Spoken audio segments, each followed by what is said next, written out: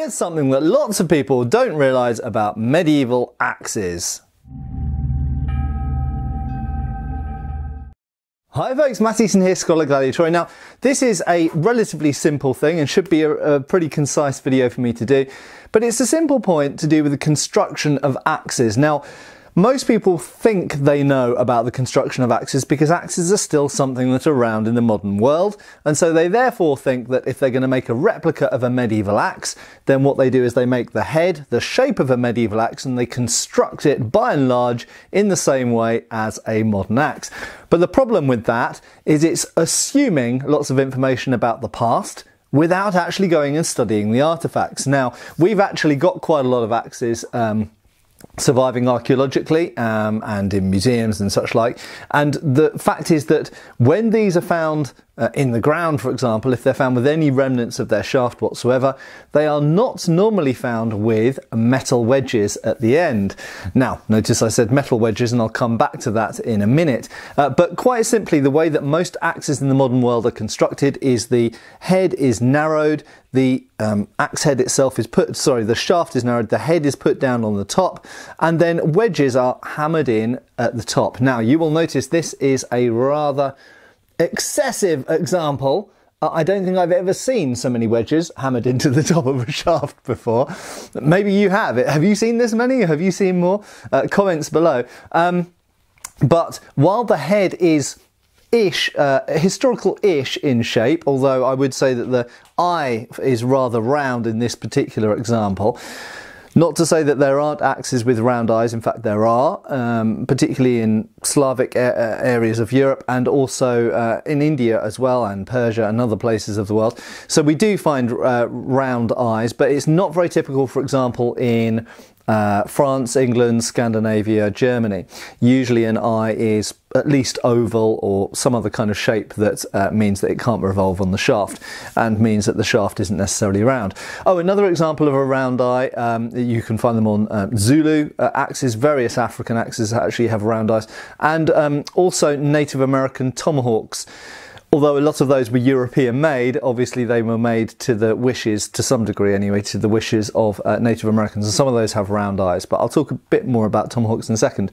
So that's the normal way of construction, is the head is put down on the shaft, the wedges are then hammered into the top, which spreads out the top and holds it completely rigid and solid. It's a very tried and tested way of attaching a head to a shaft, but it is not how lots of medieval axe shafts are actually put onto the shaft. Now, there are two ways that we often find, or we've got some evidence for medieval axes being put onto the shafts. The first one is with a wedge that's made of wood. Now, what's interesting is I have an axe here from Thor's Forge, same guy that makes the Dane axes, which feature a lot on my channel. And here you will see that the head has been brought down from below. Okay, so you can see that the shaft is actually slightly thinner here than it is here. So the head has been put down on the top, but then there is a slot, essentially a wedge cut out of the shaft, and then a wooden wedge is hammered in from the top. Now, archaeologically, there's been actually quite a lot of discussion about this archaeologically, because particularly for the Viking era and the earlier migration era, we find a lot of axes found in situ in the ground, sometimes in graves, particularly pre-Christian graves. We find certain types of Francisca and Longobard axes and so on and so forth found in the ground. And the big question is, how was the shaft attached to the head? And bearing in mind there is no remnants whatsoever. We've got the metal head, we have no wooden shaft, but there is no metal wedge, so we know they weren't using metal wedges. So this is one possible solution, that they did use a wedge, and they used a wedge made of wood, and therefore when it decays in the ground there'd be no metal wedge left. So that absolutely is one way of achieving the same goal without using metal wedges, I think we can say with some degree of certainty that this was probably done some of the time. However, despite this, lots of modern replicators of medieval axes use a metal wedge in the end, just like this one here. This is a more typical one wedge. You'll notice this is the opposite direction to the other example I showed here. So here are the two compared. In both cases, they have put metal wedges in the end, but in a different way. This one, rather excessive. It's actually split the shaft. It's just horrible. This is tidier done, but in the opposite direction. Which is that more conventional? I think that's the more conventional way of doing it. But anyway, and you'll notice this has got a more sort of teardrop shaped eye to the socket. So you could say that this is more historically correct for most of medieval Europe. But we've got a metal wedge there, and we don't really have much evidence of metal wedges used in medieval Europe. Certainly not found archaeologically.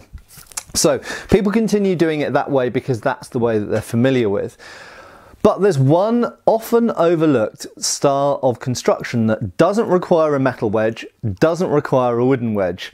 And I have here an Indian axe, which you may recognise from my wall at the back there. It's been up there for quite some time. And this type of axe is called a Bolivar axe, and used in certain part of India, northern India. And this is a very interesting example. Now, just to note very briefly, actually, the shaft of this is round and the eye of it is round, so there are circular, absolutely there are circular eyes to certain types of socket and shaft.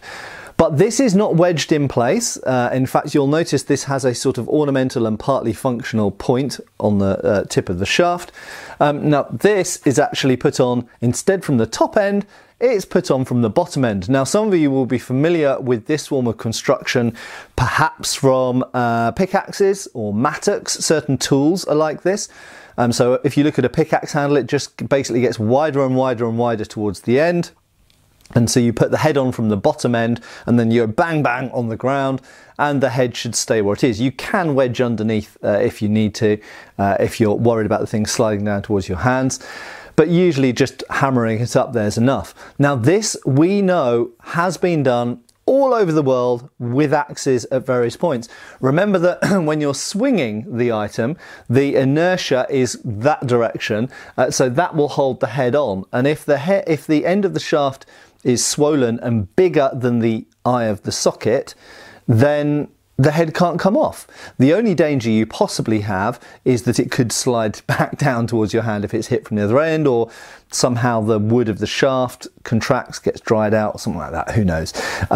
So that is a risk. Now, where was this done, this form of construction? Numerous Indian axes, lots of Asian axes, including this Indian example here, Persian axes, and indeed in Europe it was done. We know that it was done with certain European axes, and there's a lot of debate about whether this was potentially done some of the time with so-called Dane axes or great axes. We actually don't know a huge amount about how they were secured.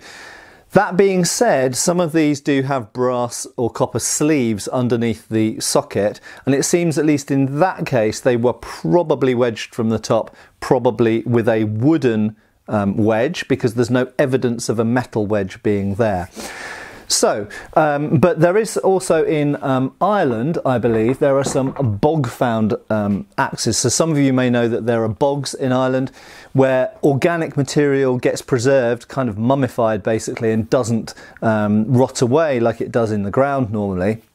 And so we have prehistoric animals preserved in bogs, or parts of them, like antlers and stuff. But equally, we've got weapons and tools, and some of those axes found in Ireland do indeed, the shaft swells all the way up to the top, so the head is put on from the bottom. And the other famous, as I mentioned, the other famous example of this being done is the Native American tomahawk. So most Native American tomahawks of the typical shapes are, the head is put on from the butt end, so from the bottom end down here, and then it slides up to the top. You bang, bang, bang, so it's nice and tight on the wood, and it can't come flying off the end because the shaft up here is thicker than the shaft down here, and the eye is too small to get off the end of the shaft there.